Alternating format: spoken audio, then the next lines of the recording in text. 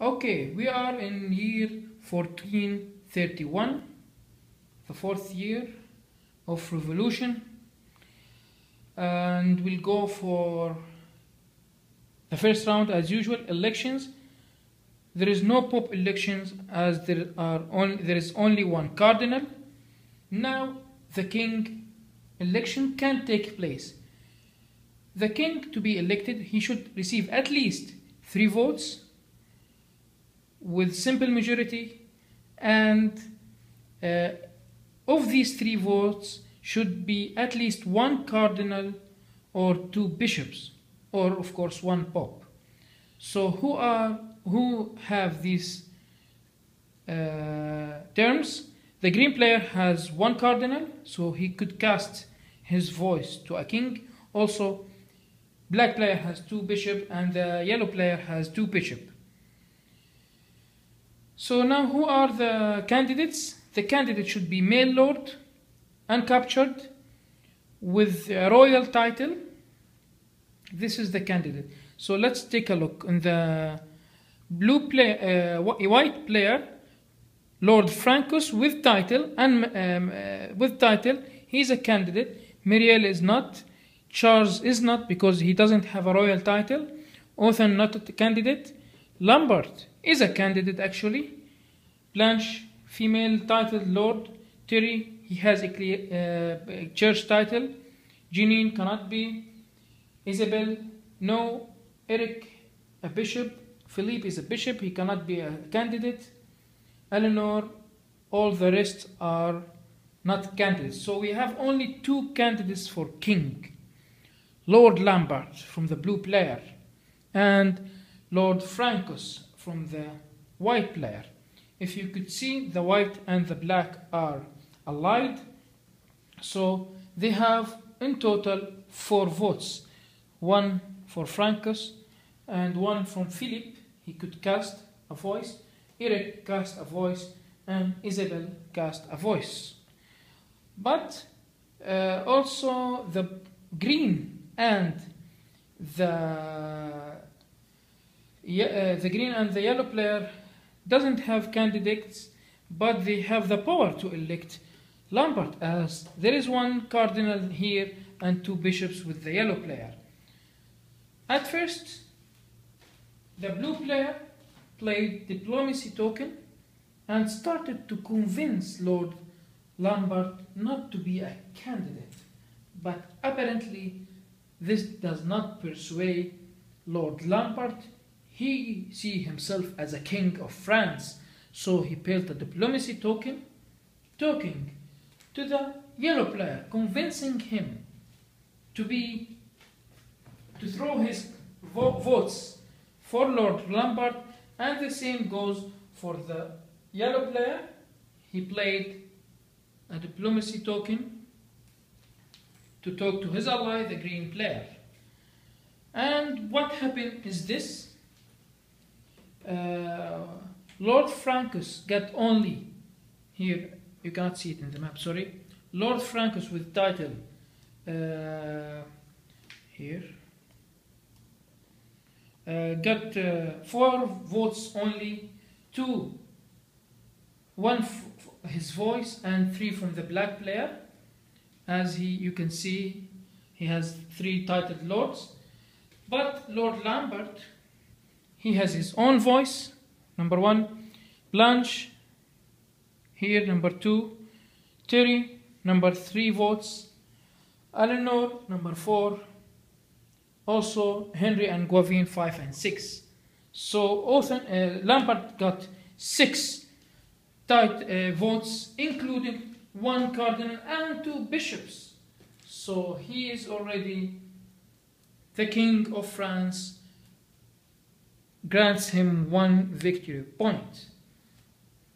And of course, the Queen of France is the wife of Lord Lambert, which is Lady Eleanor. She is the Queen of France.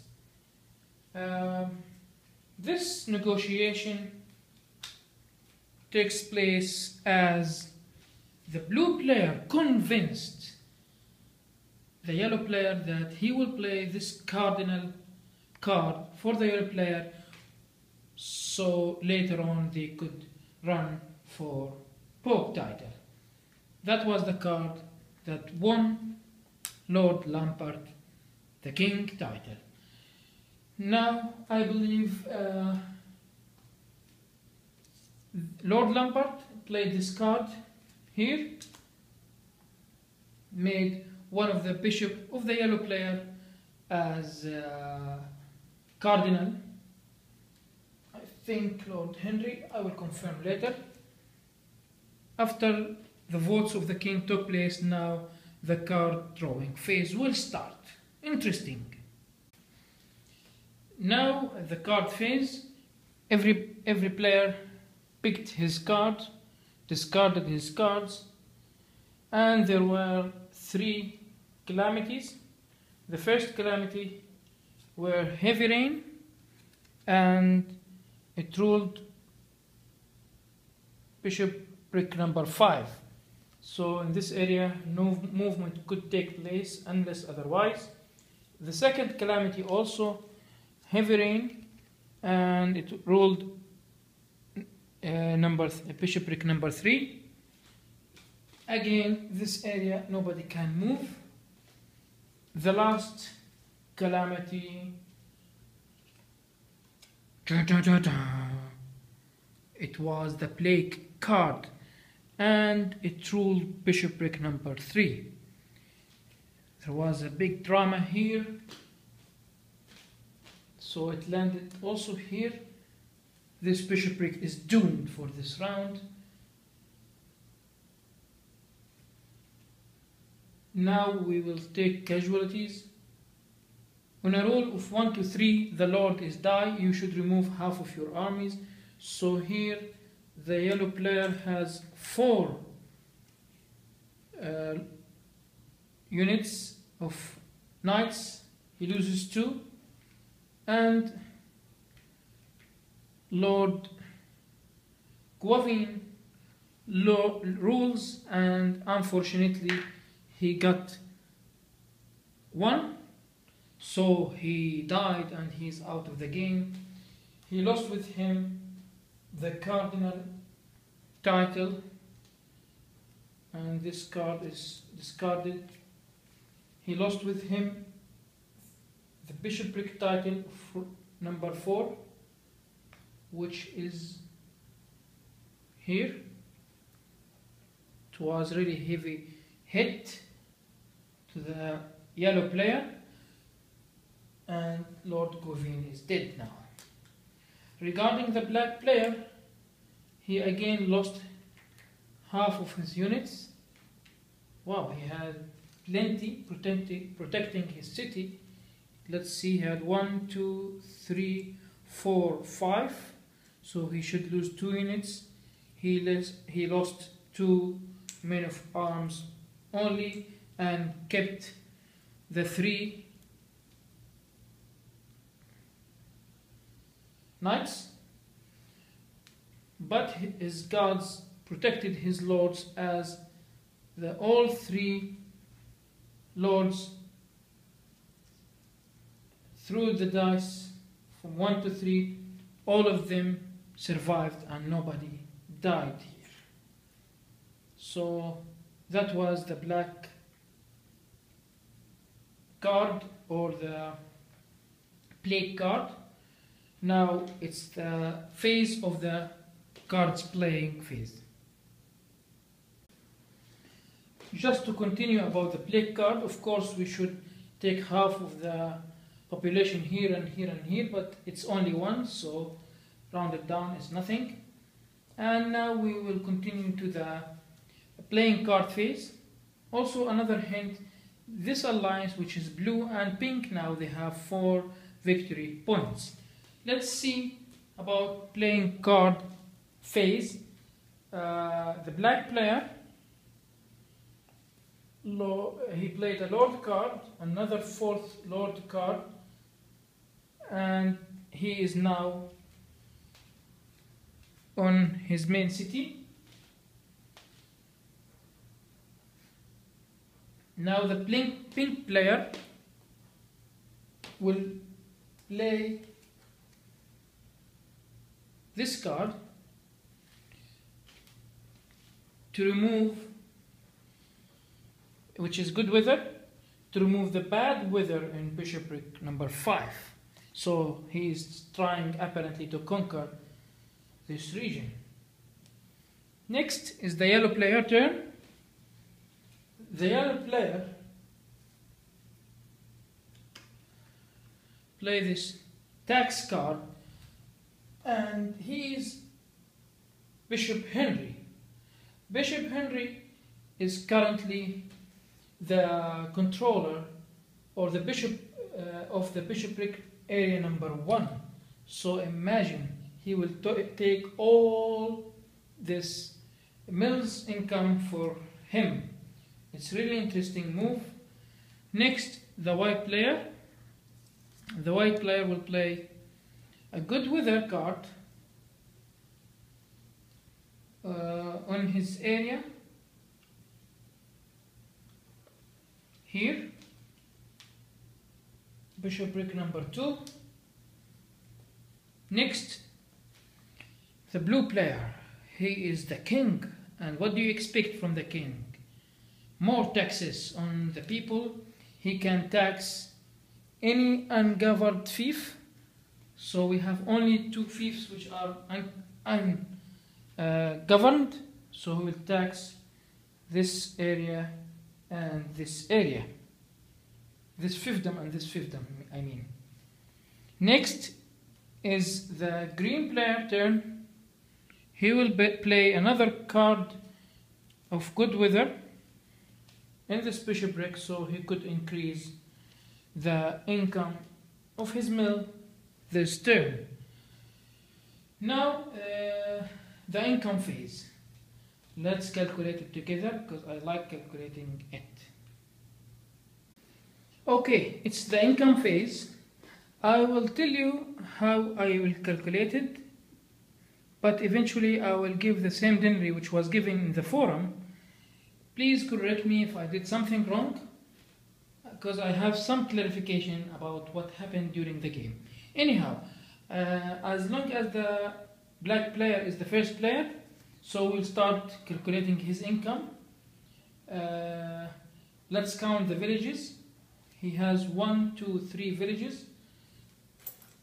Okay. We'll put it on a side. And he has 2 mills, so another 2, a total of 4. This is now 7 denarii for the black player. About the pink player, let's see, the pink player has 1, 2, 3, 4 villages. Let's put each income aside. This is 4 denarii for the villages, and she is the queen according to the English rule book. Another 2 denarii because she is the queen, and we'll put the income of the mill aside because it will be taxed. 4 denarii for the mill because she has 2 mil only. This is the income, 6, and this is the income from the mills. We'll leave the yellow player for a while because he is teasing this this bishopric. We'll go to the white player. A white player has 1, 2, 3, 4, 5 villages. He will take 5. He has 2 mills. We'll take 4. This is 9. And he played good harvest, so he will get additional 2 for 1 for each mill. This is the income of the white player. Now the blue player, he is the king. He also threw the tax on every ungoverned fiefdom, So let's calculate first the income of the villages. 3. He has 3 villages, so he has 3 denarii as income. And he taxed this fiefdom. We'll get 1, 2, 3, 4, 5, 6. 6 by 2 is 12 denarii. This is 10, 11, 12. Now we'll set aside the income of the mill because it's steep. He has 1, 2, 3, 4 mills, a total of 8 income. We'll put it aside.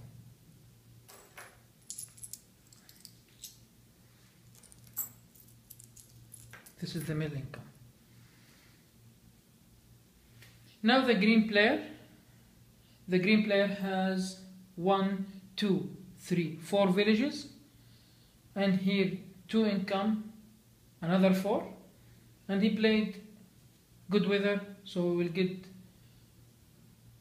sorry, let me repeat. He has 4 villages, so we'll get 4 denarii. 1, 2, 3, 4. Okay, and he has 3 mills, we'll get 6. And he has 2 of these mills played a good weather, we'll get another 2, 1 denarii for each mill. Now we'll calculate for the yellow player. It's really interesting. The yellow player controls 1, 2, 3, 4, 5 villages. First we'll take 5. Also he has 2 mills, so he will take 4. 1, 2, 3, 4 denarii. And now he will claim all the mill income in the bishopric number 1.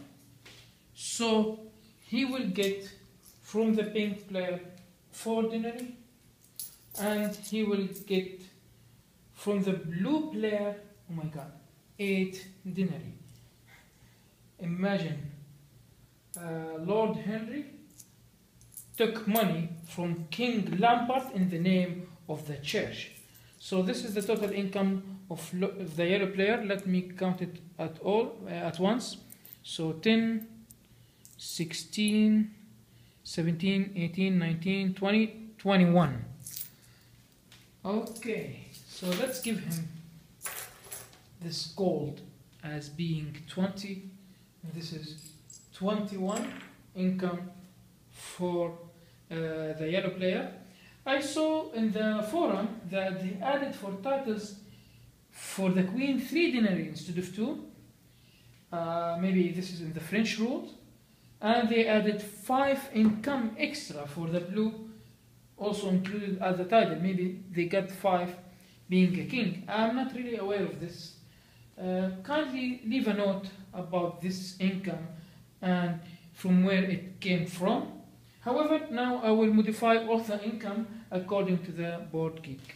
Thank you. According to the play forum here. So now we'll move on to the next phase, which is the purchase phase, starting from the black player. Now the black player spends all his 7 denarii to purchase 2 knights and 1 men of arms, and he puts it in his only city with the other 4 lords. It's too much here. Pink player the queen Eleanor convinces the king Lambert to send her 7 denarii. In the English rule, you should spend a diplomacy token for that, and you could give up to 3. Apparently they are playing with the French rules. Also now the purchase time for the pink player. He spent 12 to buy 4 knights and installed it here with Lord Quentin. Apparently he's wanting to crush this land. Also spend 2 denarii to buy 2 sergeants in Bly.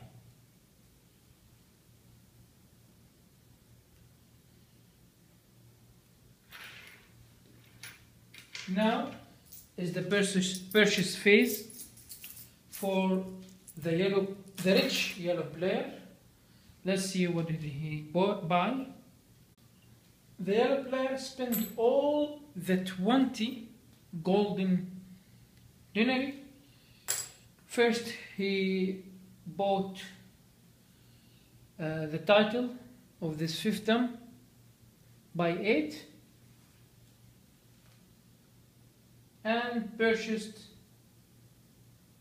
4 knights by 12, and Gavin has been granted the duchy.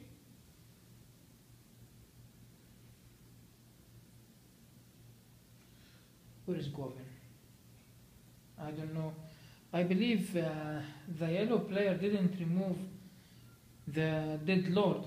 Anyhow, let's see who will take this title later. I will let you know, and where all the knights are installed. But I think he can only put them on his main city here. Oh, sorry, correction. Apparently, Gavin didn't die in the plague. I presumed he was dead, and he got the fiefdom title, and all these 4 lords, knights, are with him here in this capital. There will be a massacre here, apparently. Yeah, because they are still purchasing and purchasing, and here is Lord Gavin back from the dead. Sorry, apparently it's my mistake. And now it's the white player purchase turn. Let's see what he will get. Now the white player with his 12 denarii, he will purchase a castle here and 2 men of arm. We'll put it in the same area. Next is the blue player. Let's see what he will do. The black player purchased also a castle. The blue player purchased a castle here.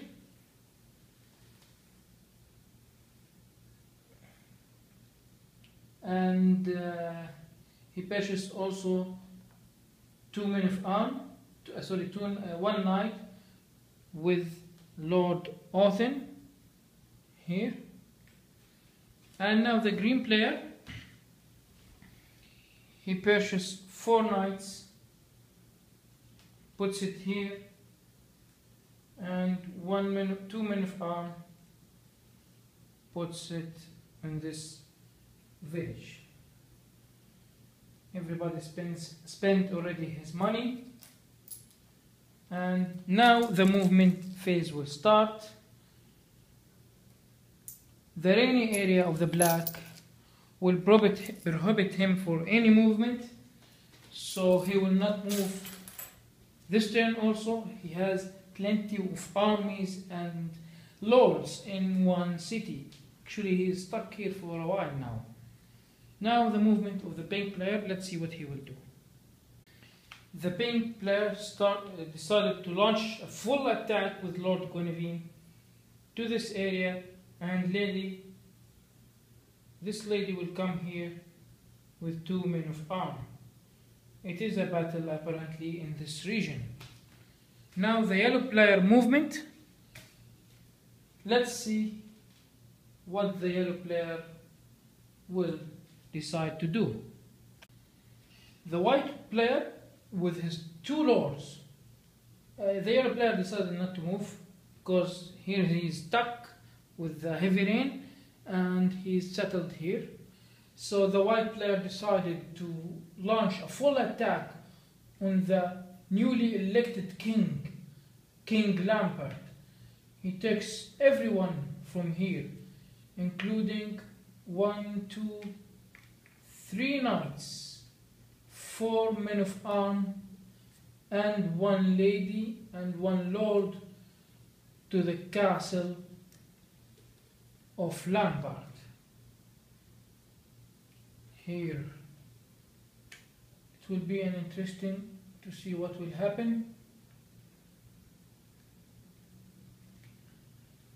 And now it is the green player turn. Let's see what will happen. The last thing happens for the green player. He decided to move his lady Blanche to this region, taking with her 2 men of arms, then leaving back to this tiny village. Now the battle will begin. We have a major battle here,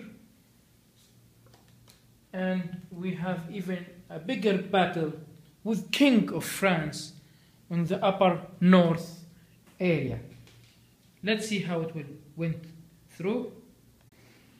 Okay, the battle will take place now. Just to add that Lady Muriel here of the white player played a card, and now she become the Arc, Muriel Dark, which means that she is more powerful. She can play one more dice. So 2 battles took place. I will not go through the details of each battle, but what happened basically that Lady Genevieve and her army was killed, even though she was given the option of surrender, but she preferred to die for her lands. And now Genevieve removed from the game, and Lord Quentin conquered that village. Regarding the battle in the north here, what happened basically that Lambert was given the option of surrender. However, he continued the fight. Lord Othin was dead in the process, and eventually Lord Lambert surrendered and taken captive by Muriel Dark, and all his troops vanished. They were massacred. That was the 2 big battles. The king now is in captive. So this is the ally of the blue player is going to that region, forgetting that his ally and his king needs protection. Sorry, I have to fix this camera. Okay. Now, the next round, let's see what will happen. Now, I think you have grasped the game and how it works. I will not continue the playthrough in details. However, I would like to continue and mention the story, what happened in the game. Basically, the next election phase, there were 2 cardinals, and the Pope were elected.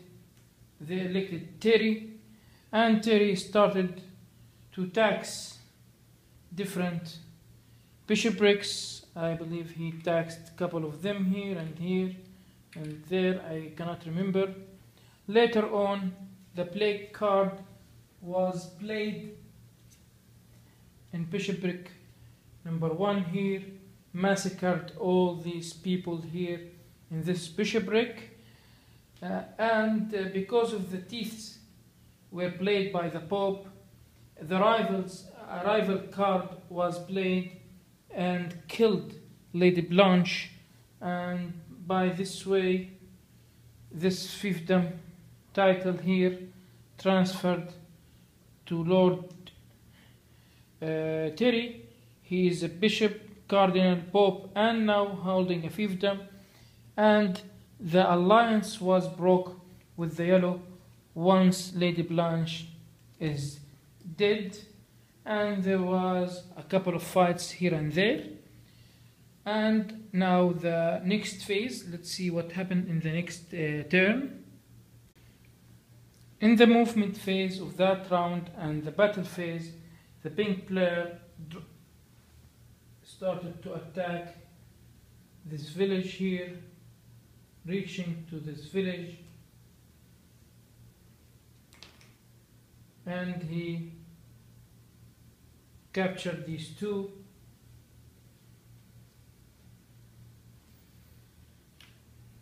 And the black player here, he has a big stack of army who killed the yellow player here in a big battle, and they continued marching to try to conquer this village. But apparently, I'm not really sure because I'm not reading in details. Maybe they sieged it, and I'm interested to show you this siege engine. So it has a Fief symbol here, 1 and 2.